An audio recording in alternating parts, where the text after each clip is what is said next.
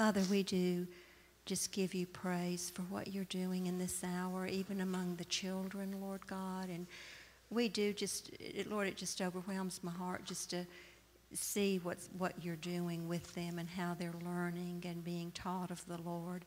And Father, just as your word says that our sons and daughters will be taught of the Lord, and great shall be their peace. And Father, just even, I guess this doesn't really go with the message, but just even in light of the baby dedication and the season and time that we are in with the things coming into the world, that we pray for all the children, Lord God, that they will be taught of the Lord, and great shall be their peace, even in the midst of troubled times, that you would cocoon them in your presence, and you would teach them at an early age to walk with you and talk with you and be led by you, Father. We just pray that you'll bring a real sharpness among the young ones, we ask in Jesus' name. And Father, we even pray that among us, the older ones, and we want to be taught of you as well. And we just thank you for these teachings on covenant, Lord, that you truly are a covenant-making, covenant-keeping God. Not only did you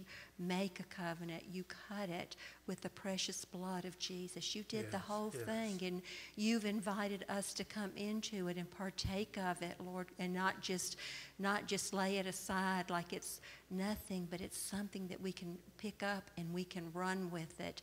And Lord, we pray that you, even as we hear the word, that you will stir these truths deep within our heart in a new way, Lord. We ask that you come and just stir us each one listening within like we've not been stirred before with these messages on covenant, Lord. We pray that you would give us a deeper revelation of it, that you would take Ken aside and that your river would just flow in and through him, that even though he's made his plans, that you would just bypass everything and you would speak through him, not by power nor by might, but by your Spirit, and that your word that goes forth will not come back void, but it will accomplish all that you send it to do. And Father, we'd pray even through the proclamation of this, that these teachings will become bone of our bone and flesh of our flesh. They will become such a part of us that we will meditate on it day and night until it becomes our very own, in Jesus' name. Yeah, amen, amen. Wow, that was a really special baby dedication. Brian, you have taken baby dedications to a new level, I have to admit. Yeah. I think it's the sport coat you wore. I think that's got to be the reason, got to be the key to it. But no, it's really, really good. And so anyway, we praise God for that. What I'm going to do today, because I really feel like the Lord wants to do some ministry today. And so there's no way I'm going to get through this whole message and then have enough time for ministry. So Brian asked me to preach for the next 3 Sundays on healing and health. But, we talked about a couple weeks ago that I did a series, a 2-week series on living by covenant and walking by covenant. And then I had said in that we would also have 3 other little mini series, one on health and healing and one on provision and one on protection. And so anyway, Brian wanted me to go ahead and do the one on health and healing for a couple of reasons. One, there are a lot of people who are really battling issues right now. It's amazing how much is going on in our little fellowship about where there's a need for health and healing. And then I think also that Brian didn't want to preach for a while, so as well. No, he's doing a great job. He's writing. I mean, how many of you are in the Forerunner School and been kind of listening to some of the end time teachings and everything? It's like, you need an engineering degree to understand Daniel's 70 weeks, but it's been really, really powerful. And so it takes a lot of time. He's still finishing up that, so he asked me to go ahead and teach these sessions. And so I'm going to start it. I don't want to rush through some of this because it lays a real biblical foundation for health and healing. Because I do really feel strongly the Lord wants to do some ministry in a couple of areas related to preparing us to trust the Lord and for health and healing. And so anyway, let me just get started with it. and then we'll go to about noon or so in terms of the teaching, and then we'll do some ministry. Because I really believe part of what God wants to do in this hour, and part of what he wants to do with this whole covenant series, is that he wants to just bring some restoration in our faith level for us for our faith to raise up. There's a scripture verse that the Lord has really put on my heart, and I shared it with Michael with some of the stuff he's going through as well. But I really think it's a word probably for all of our church in terms of where we are in a season right now. It's from Hosea chapter 6, verse 1, where it's written this: "Come, let us return to the Lord, for he has torn us, but he will heal us. He has wounded us, but he will bandage us." And I think really we've been through, probably not just us, the church has been through a time where there has been a breaking and a brokenness where it's almost been like we've been torn. But now we're entering into a new season. We're entering into a season where God wants to, where he's torn us, and it's been there's been purpose in it. The purpose has been that he's breaking away a lot of old and dead things in order to prepare us for what is coming in the hours ahead and the years ahead, and to help us to focus on Christ, help us to focus on being conformed into his image and intimacy and all the things that we've talked about. And there's been a breaking process that's necessary and that's gone through. But as we are entering a new season, I think what has happened in this old season is our faith for the goodness of God, our faith for the things of God's covenant promises to us have been harmed a little bit, have been kind of defeated a little bit, taken away a little bit. I don't know if anybody else is feeling that or not. Is anybody else feeling that? Or raise your hand if you're feeling anything like that. It's like, and so God is wanting, what I think God wants to do with this group of series is to build up our faith, build up our trust, build up our understanding that God is good, that God is a good God and he wants good things for us. And that even the breaking and the difficult things that we've been through, even those are part of God's goodness, because he's using those things to prepare us and to conform us into his image, to make us ready for the end times and for eternity. But he wants to release an anointing upon us, and I believe the church beyond us, that God is good. God is good. And he wants good things for us. He wants to bless us. He wants to bring health and healing to us. He wants to provide for us. He wants to give us those things that we want, not to take us away from him, from focus on him. But he is a good God, and he wants to do good things in our lives. And so that's what I think the overall theme of this is. The title of this overall series is Learning to Live by Covenant. And the title of this next 3-week series is To Refresh Our Faith for Health and Healing. And in this message, and I'll probably have to touch on it some more next week, we want to talk about 5 streams or 5 threads that show from the Scripture that show that God's will is for us to walk in health and healing, and that he wants to bring health and healing into our lives. Now, that doesn't mean that we don't use doctors. I mean, there are times when, a lot of times when we use doctors, I believe that's a gift from God. But there are other times when he wants to heal totally apart from that.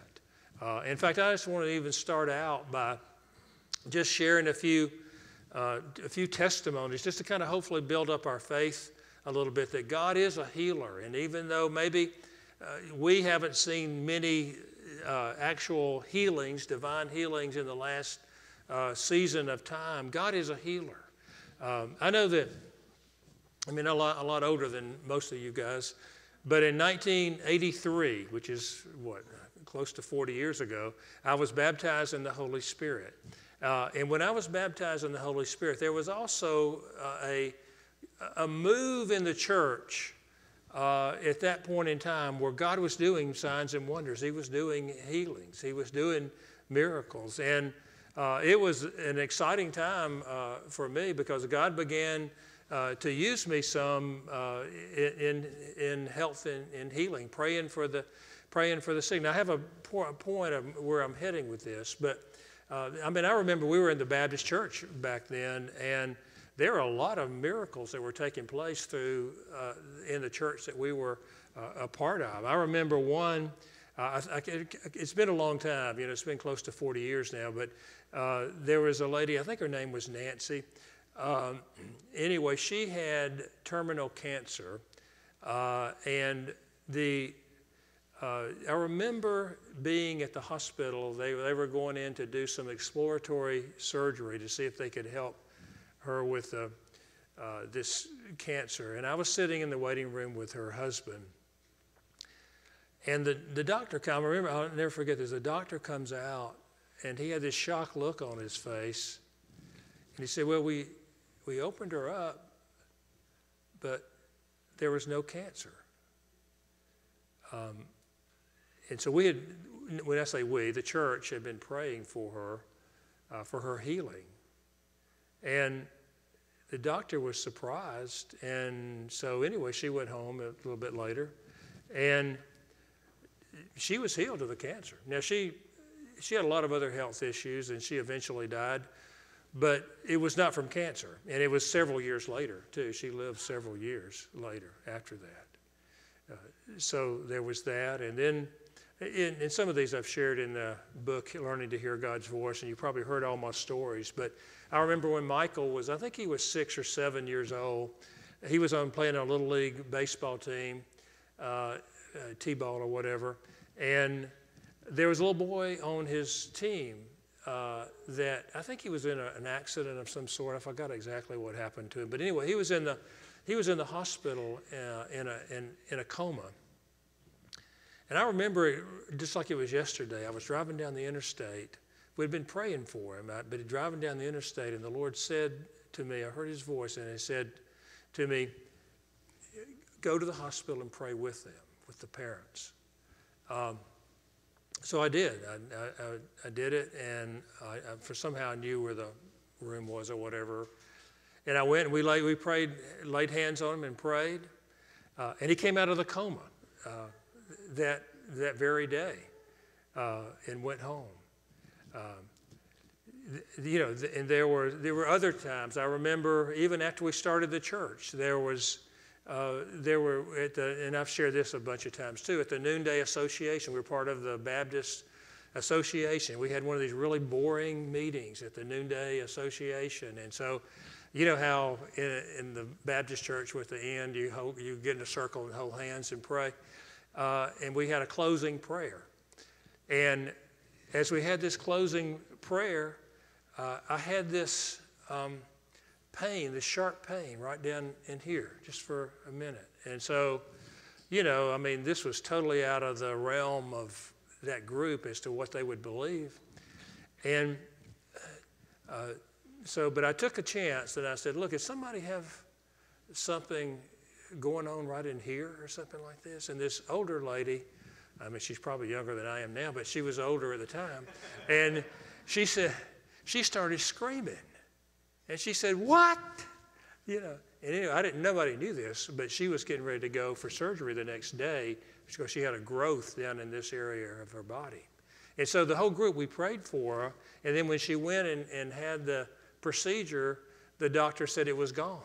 It's gone, And so, there are a lot of stories like that where back in the 80s where God was healing. And this one didn't include me, but it was another one where because a lot of you have come out of the same church of Noonday Baptist, and George Barnett, who was the pastor there, he had a real belief in healing and everything. And there was a man faithful member of the church, his son, who was, I'm not sure, 10 maybe or something at that time, had liver cancer, was diagnosed with liver cancer, which was inoperable.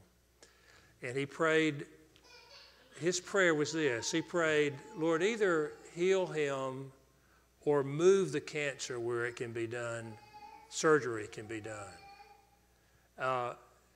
And God moved the cancer from his liver to his kidney. And they took his kidney out, and as far as I know, I'm pretty sure he's still living and doing well. And this is, 30, 40 years later.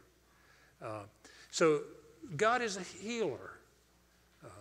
Not always. I'm going to share one more story. I don't remember the details about this, but I remember Robert and Judy and Donna and I went. There was something, Judy and Robert may remember it, but there was a lady somehow that was at her point of death and wanted us to come pray for her. And so we went over to her house and we went into the bedroom where she was, and we prayed. And it was one of 2 or 3 times that I really felt or saw, not just felt, saw the actual visible glory of the Lord in the room. It was kind of like a yellowy, you could feel it, but there was a yellowy cloud of glory there. And so we prayed for her healing. And we were pretty sure, okay, God's going to heal this lady because of that. But even though the presence was so strong, he did not heal her, and she went on to be with the Lord. So we don't always know. But here's the point I was trying to make here. There was a season where God was really moving and healing.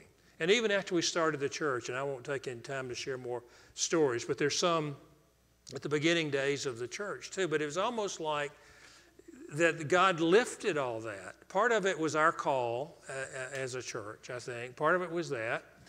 But part of it was that season was over with.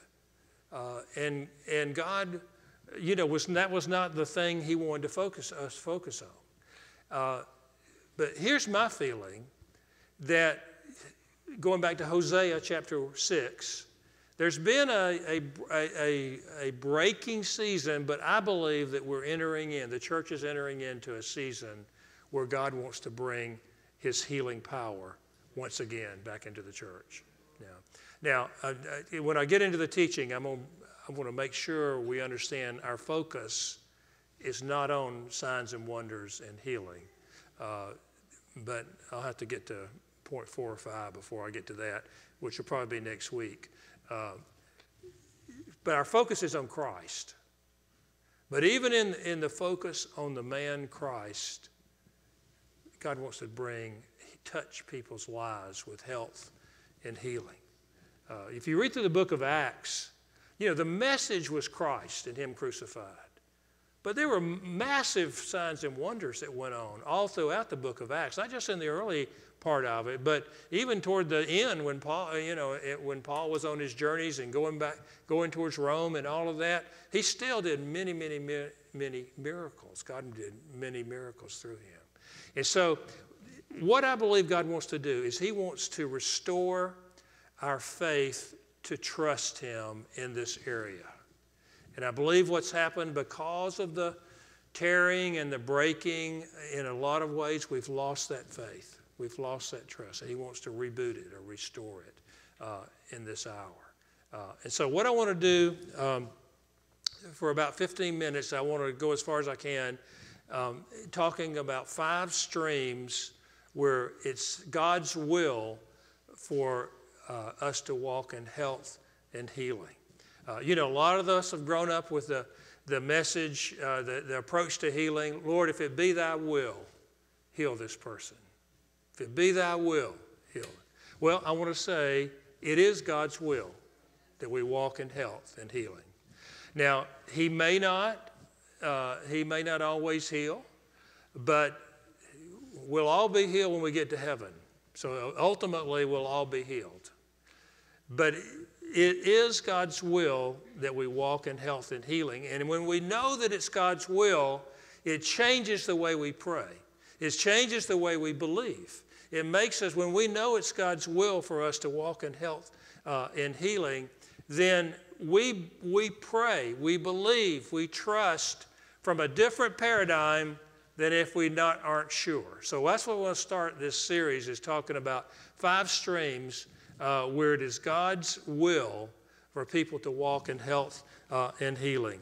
And we'll start out, most of them start with the letter C. The first one is covenant. And we've talked a lot about that, so I'm not going to talk too much about covenant. But we are in covenant with Christ, and as we talked about in this last series, through that God binds us together with him as one, where he has a call upon our life, he has a hold upon our life, where we are called to take that walk into death, which we talked about in the last series, where we take the walk into death and say, I live for you. I die to my old way. I die to myself. I die to all these things, but I choose to live for you, Lord.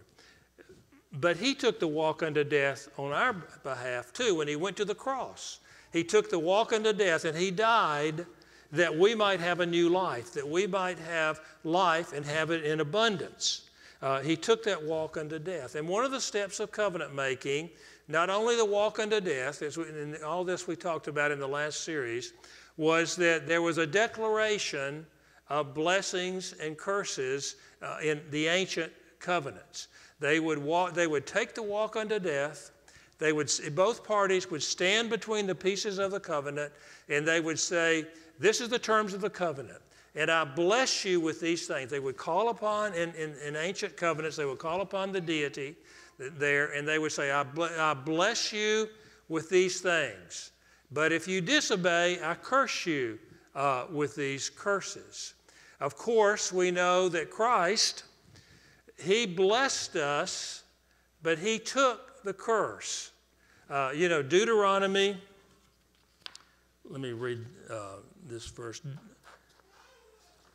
Deuteronomy 21:22. Remember, this is the book of Deuteronomy is the book about the covenant promises and the blessings.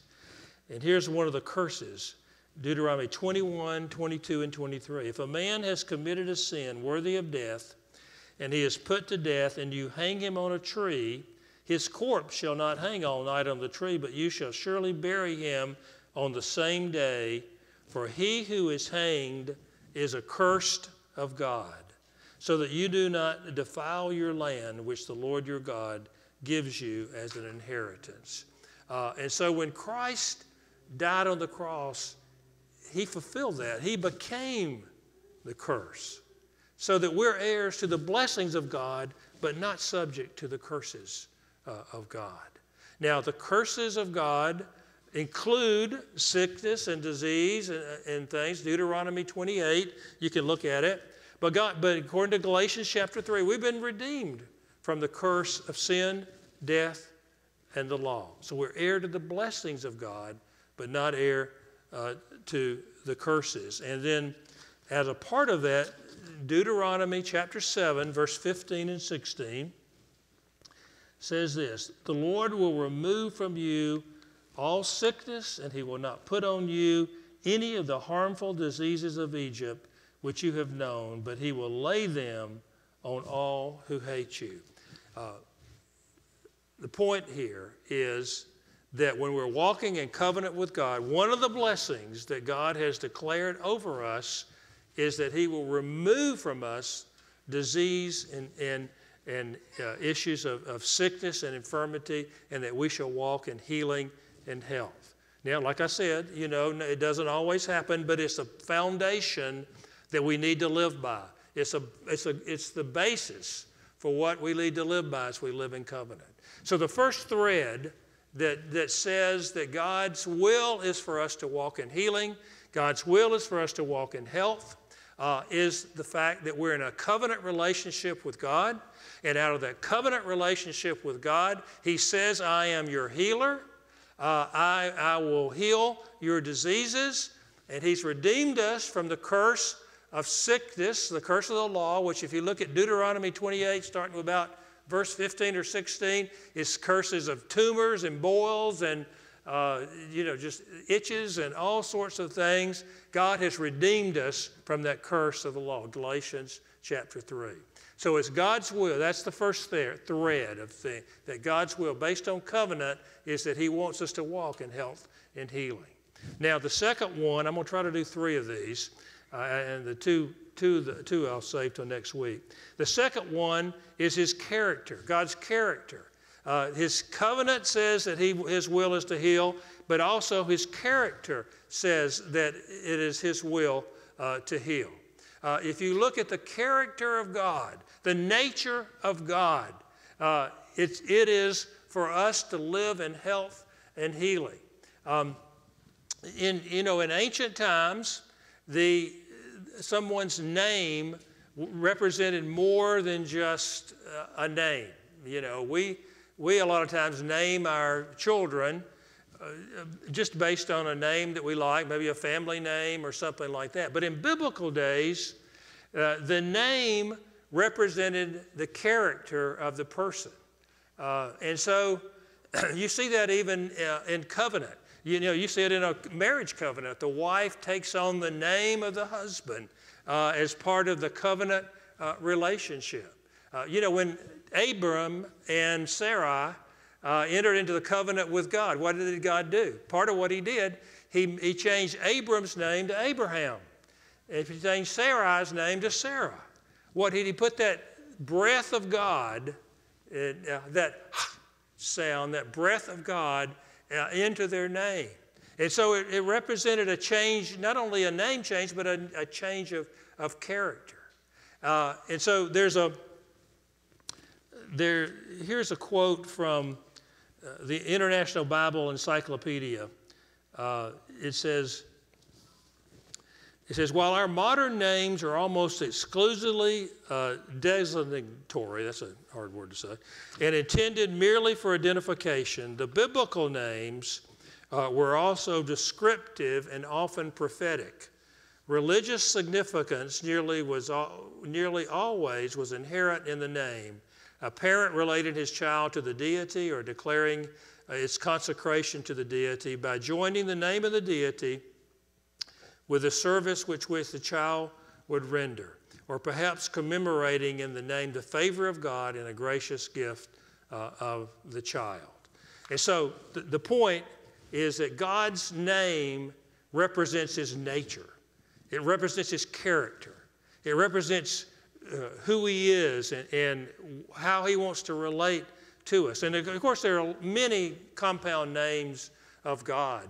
There's the ones Jehovah Jehovah Jireh, Jehovah Nisi, Jehovah Sidkenu, Jehovah Makedesh. There's a lot of names, but one of the names of God is Jehovah Rapha, the Lord our healer. That's his name. And that's his character. That's his character. And he says this, and we find this in Exodus 15, verse 26.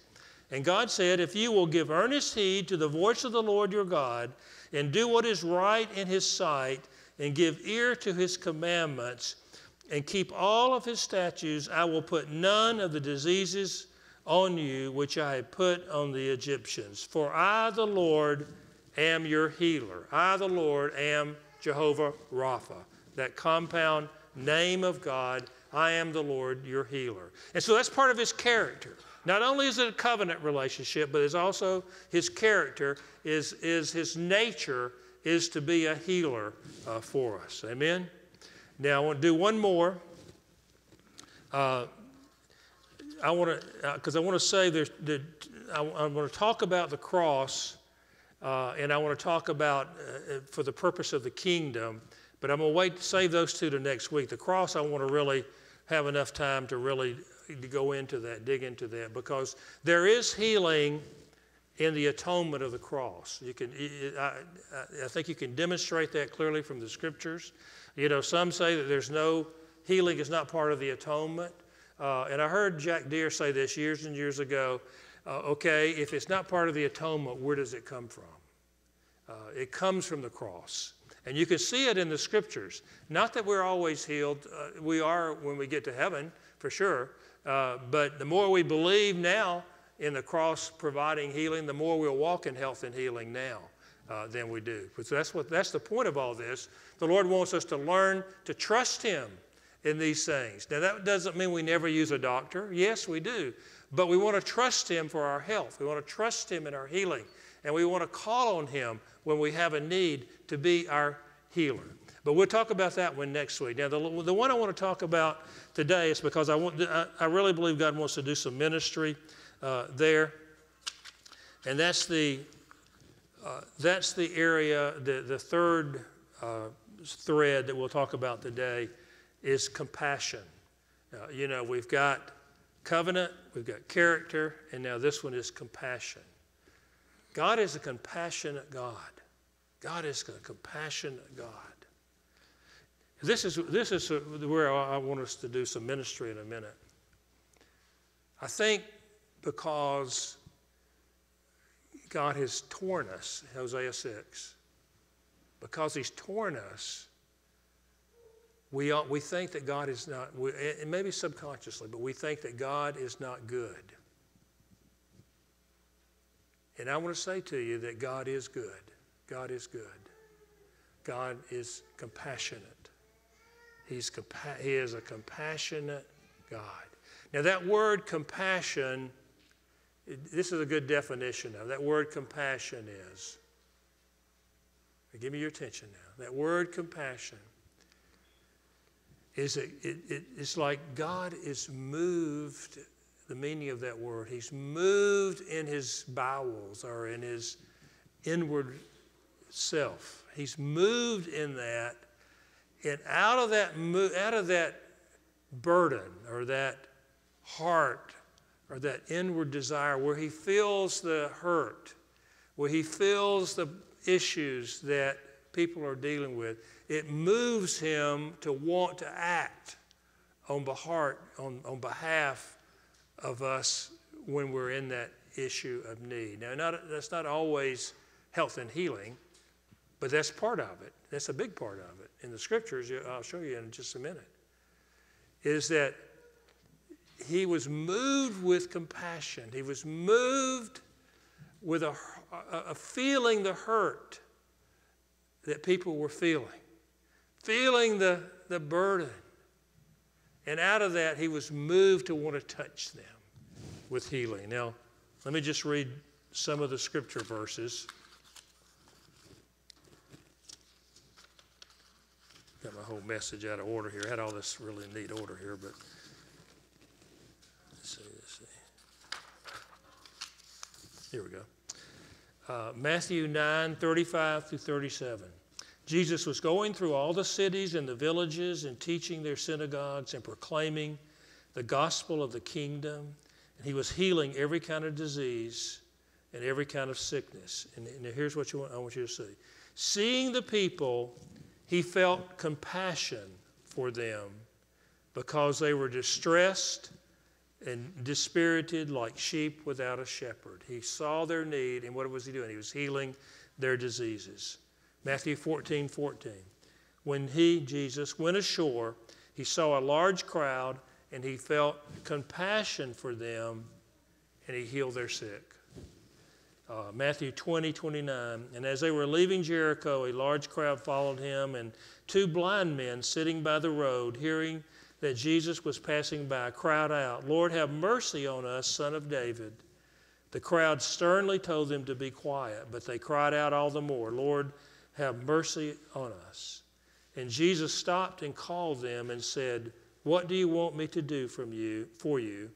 And they said to him, "Lord, we want our eyes to be opened." And he said in verse 34, moved with compassion, Jesus touched their eyes, and immediately they regained their sight, and they followed him. So we see God is a God of compassion. Now we knew that.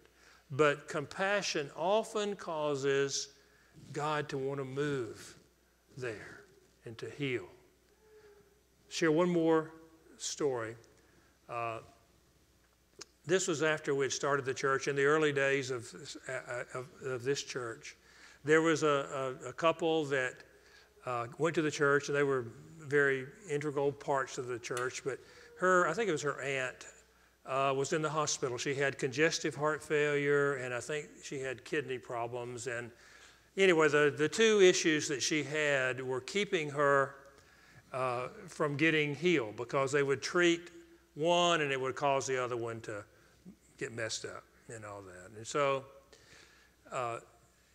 anyway, she wanted us to go pray for her aunt. And so Donna and I were going, and the thing that we probably had the least of at that moment was compassion to do it. You had compassion, okay. Donna is always better than me. Okay, well, it came on me too, but okay, don't mess my story up here, okay? All right, okay. All right, so I did not have compassion. It was pouring down rain. We were in East Cobb, and the hospital she was at was in West Cobb, at Cobb General, and it seemed like it took like traffic, and it looked like an hour to go, and the only reason I was going was because I knew I needed to, because the lady wanted me to go pray for her aunt. And I was a pastor, I had to do it. So anyway, we got there, and Donna had compassion already, but I did not. But when we got in the room, the compassion of God hit me too. And so, we was like in tears over, this had to be God. And so we just laid hands on her and prayed, and nothing happened. But then when we got home, the lady who went to the church, I'm trying not to mention names, she called us or told us somehow. She said, you know what my aunt said? It said, after y'all left, this man dressed in white came into my room and touched me right here, and I was healed. And she went home, I think the next day or that day, healed. But that showed me, as much as anything, how compassion on us really causes God to use us in healing. But it has to be supernatural. I mean, Donna may have it in herself, but you know me, I don't have that much compassion. But hopefully I do. But anyway, God, because He is a compassionate God, wants to heal you. And so we'll talk about some more next week. I got two more of these themes, and I want to talk about closing the door to the enemy, and next week in this part 2 of this series. But what I want to do today, I want to pray.